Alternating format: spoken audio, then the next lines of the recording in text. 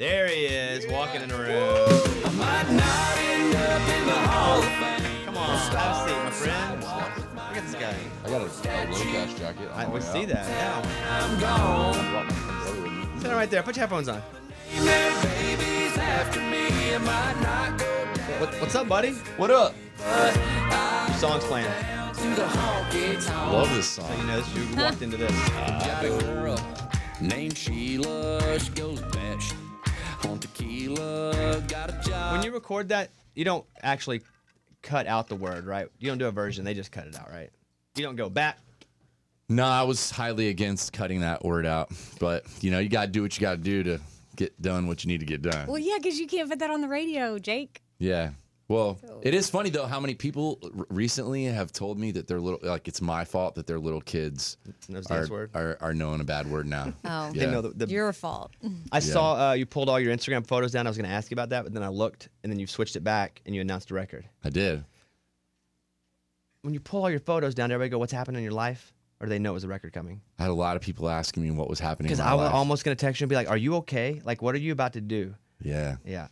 Well, this is a really big time in my life right now with this new record. I have so many crazy things going on between new record, a baby literally in like 10 weeks, putting together, you know, our tour. I'm filming a movie. It's a lot. And so I kind of wanted to just wipe everything, start fresh and clean. And this is like the new start for me. Tell me about the record then. What can you tell me? Okay. I can tell you all that it is probably the most like personal kind of record for me, as far as I know you hear that from a lot of artists, but I've also put out 5 albums, and I've kind of, you know, throughout that time you really get to learn a lot about yourself and a lot about who you are, what you want to say, where you've been, where you're going, who you want to be.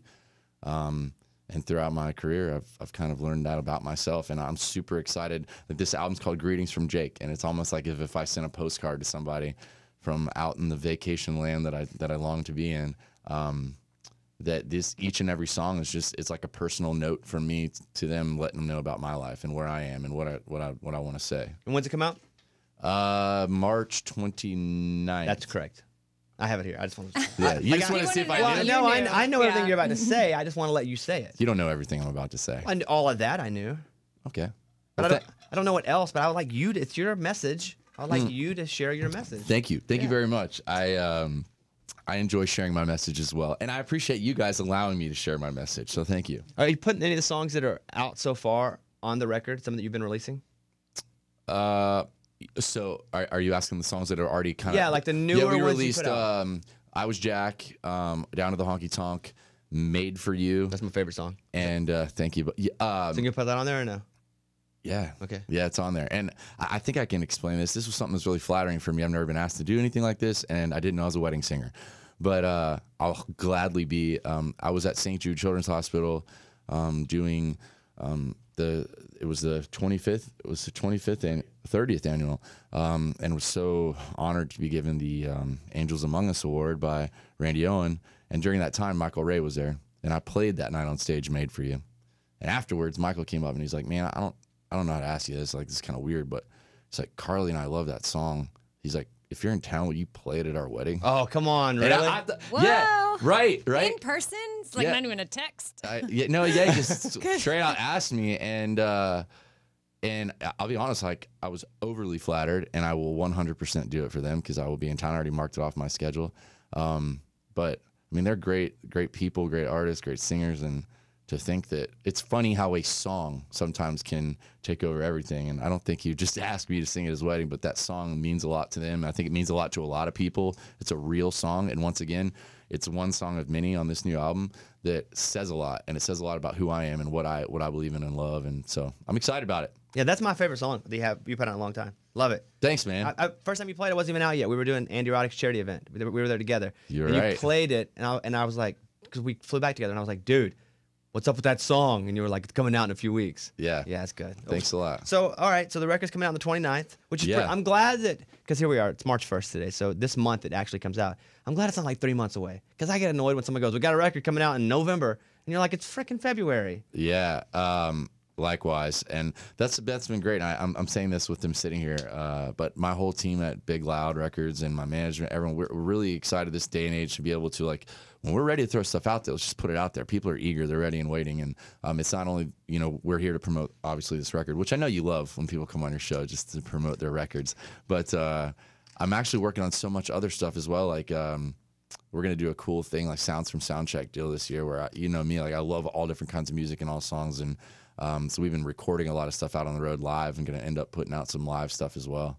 So look at this guy. yeah. I'm excited about the movie because who else is in it?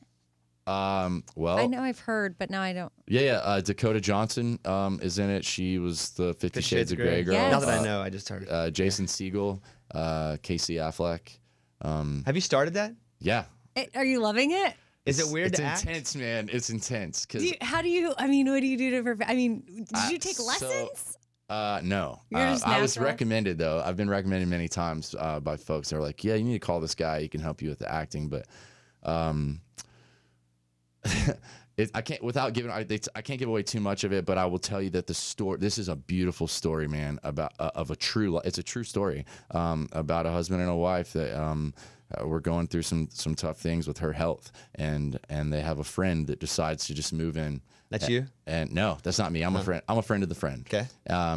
But it's an unbelievable story. That's, like I said, it's true to life. And Are we gonna cry? But what are you gonna do? Like, Yes. I'm Yeah. anxious You're to gonna hear- cry, but you're gonna laugh, and you're just gonna realize that not only does everyone go through these normal things in their life, and like I said, this is a true story of this couple was from Fairhope, Alabama, and their friend decided to move in with him to help him out with everything she's going through with her health issues, and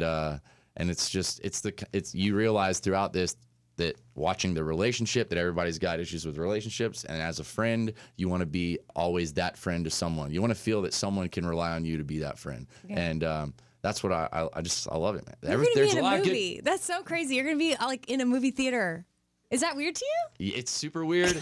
It's super weird. And what's even more odd was the other day I was sitting in the makeup trailer, and Dakota was sitting next to me, and I'd said hello to her a little bit. She's just sitting there. She's so nice, and like, but my thought in my mind was like, this is the chick from 50 Shades of Grey, you know? And she's like, Jake, and it said it that way, and I was like, Dakota, and she is like, I really love your music.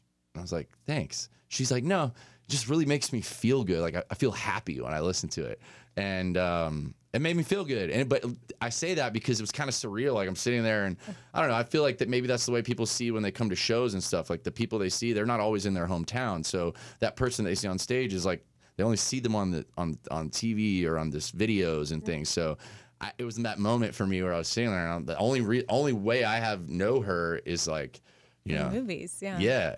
So it's That- pretty neat, yeah. and yeah, all of them. I mean, they're just normal people, just like all of us.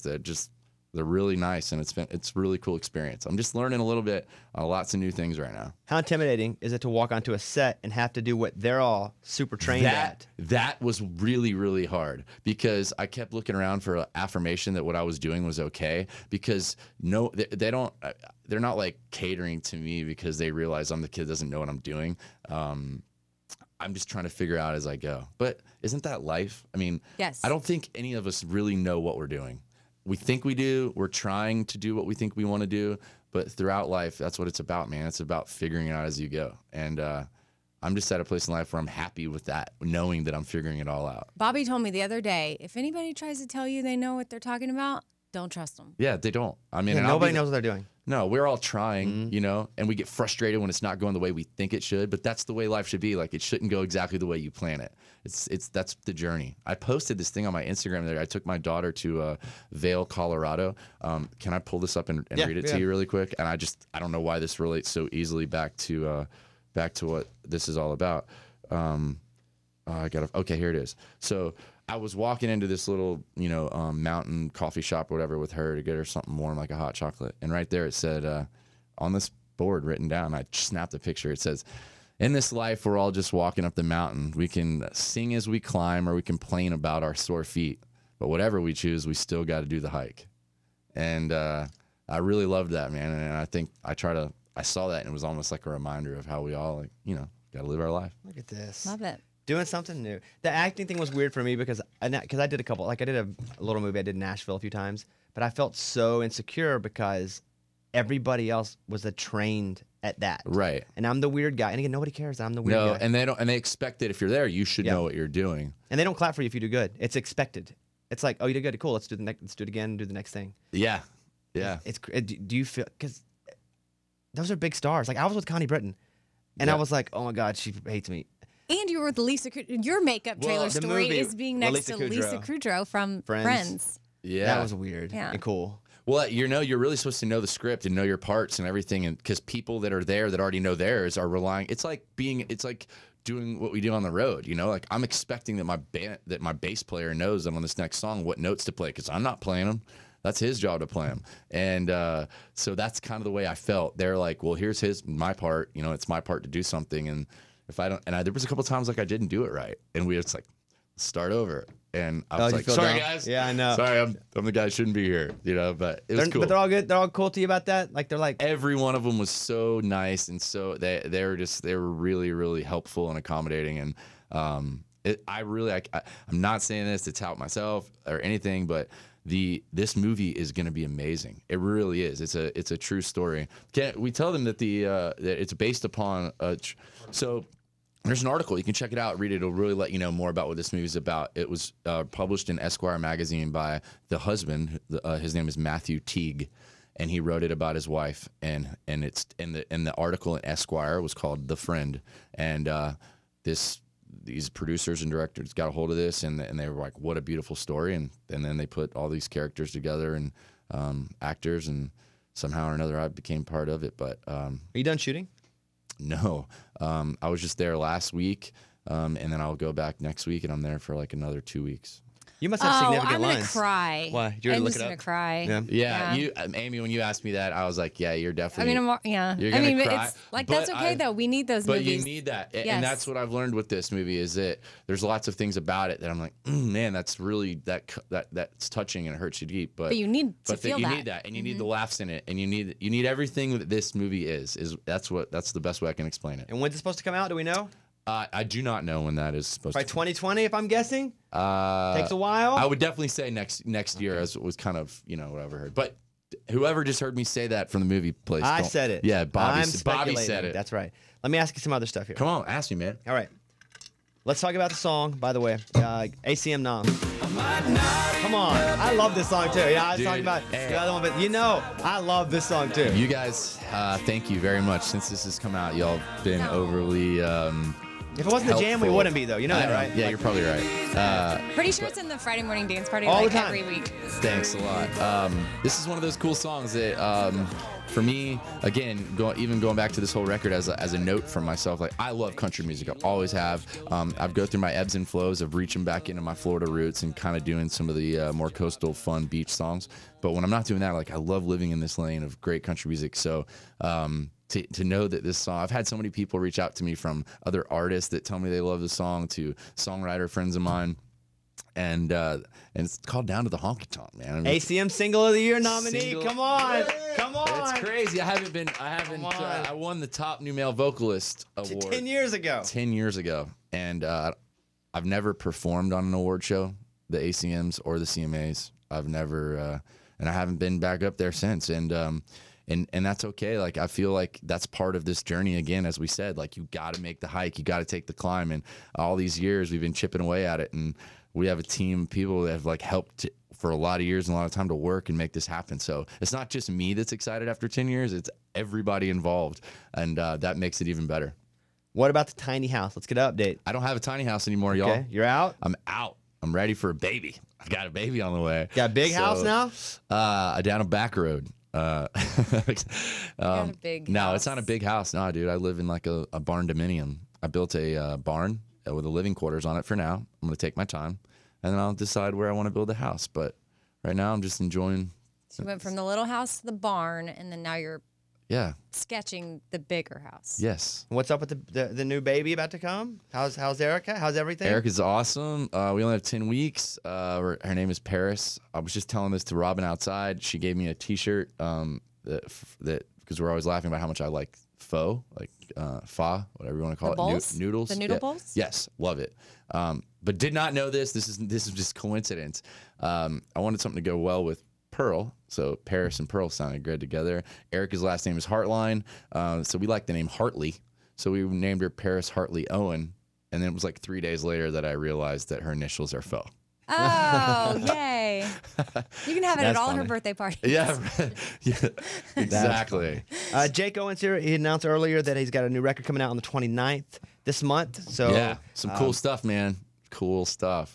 I believe you. My first album that I did collaborations. Never done any collabs before. Do you want to tip us off on one of those collabs? as you would Kid call them? Rock. Really? Yeah. Okay. Which was great because just like your face right there, like we were in the studio the other day and Kid Rock. Isn't that weird to call it? Because he's Yeah, a well, I legit- can never like. There's times where I want to be like, because he's acting. I want to be like, you're Kid Rock right now. Do you call him? And then I won't call him times- Bob though. It's weird to me. Oh, I call him Bob. You all do? the time. But how we met each other was, well, we've always known each other from the same circles. But I don't know, a couple years ago when Top Golf opened here in Nashville, he was next to me in the in his like bay, right? I'm like, what's up, Bob? How you been, man? He's like, good. What you been doing? I'm just blah, blah, blah, you know? I said, how about yourself? He's like, phew, just playing a lot of pickleball lately. I was like, what? Pickleball? I love pickleball. So we started talking about pickleball. What's pickleball? Exactly. Pickleball is like stand-up table tennis, kind of, except it's on a small tennis court. You play with like a paddle and a wiffle ball. It's the most addicting, fun thing ever. But if you're standing there at Top Golf that night watching me talk to Bob or Kid Rock, you're not thinking we're talking about pickleball, right? So we're talking about pickleball, and he said we should play sometime. So we've been playing all the time. And by the way, he beats me every single time. Where do you And play? I'm competitive, and I think I'm pretty good at most things I do. He beats me every time. So And where do you play But pickleball? where do you get Pickleball a park? court? Is Like there- a pickleball? Oh, You have one I at mean, in your barn? Kid Rock has his own Oh. Kid Rock pickleball court, Okay, right? that makes sense. But Well, but how did you play before that? I mean, is this a sport? it's like a real thing where people are hardcore about it. But so yeah, we But like started, at the Y? Like where yeah, are they you played at the playing? Y. Mostly, if you look over, it's mostly 70 to 80-year-old men playing it. Okay. But yeah, it's a lot of fun. So Kid Rock will be on the record. Kid Rock. That's fun. Girl named Lele Pons. She's South American. It's on a song that's called Senorita. So I don't know if I've given away too much information, but You can never give away too much to me. yeah, I know, right? Yeah. Yeah. So there's some really cool things, and I'm excited. Like I said, this album really represents me well.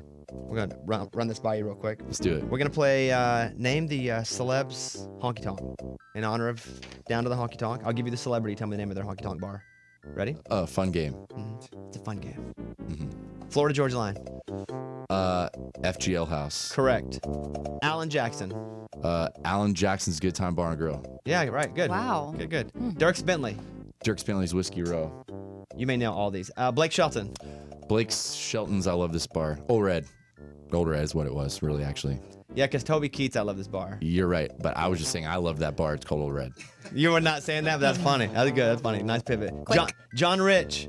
John Rich is Redneck Riviera. Yeah. Jimmy Buffett. Jimmy Buffett, Margaritaville. Luke Bryan. Luke Bryan's 32 Bridge. He ran the table. Look at this guy. Wow. See, I'm like you, Bobby. Like, What how you got to you be like on me? top of what everybody else is doing. You know what I mean? Like, you just kind of got to know, like, you know, I pretend like I don't know or don't care, but I know. I know. I'm on right. top of it. Well, listen, I'm happy you got a whole record of music coming out, and it looks like you got twinkle in your eye when you're talking about it. I do, man. Must be special. There's just a lot of special things going on right now in life, and I'm very blessed. I'm blessed to have a lot of great things happening, but I'm blessed to have a lot of great people around me. And we're all excited. We've got a lot of really, really cool things happening. So thank y'all for always embracing me here. And I was excited. I brought my twin brother here with me because he just moved to Nashville. I convinced him finally after all these years to move to Nashville and start his life over.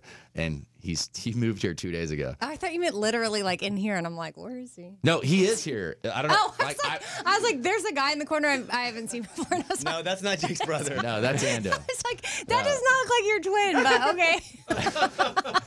Where is he? He's in the building, but he's gone? he was walking in, and then You should have sent him in here. I know your brother. Oh, No, okay. I know. I thought No. you'd walk in and be like, I'm going down to the honky tonk. Oh boy. yeah, at any moment he's gonna You should have bust through. tricked us. I know. I wouldn't have fallen for it. Oh, I would have probably. I don't. Well, listen. Anyway, Jake, good to see you, my friend. Yeah, thank you guys so Congratulations much. on all the success and the announcement of the Appreciate it. record, and we'll see you in Vegas for the Yeah, ACM. we'll see y'all out there. All right. Thanks a lot. There he is, Jake Owen, everybody. There he is. It's a Bobby Bones show.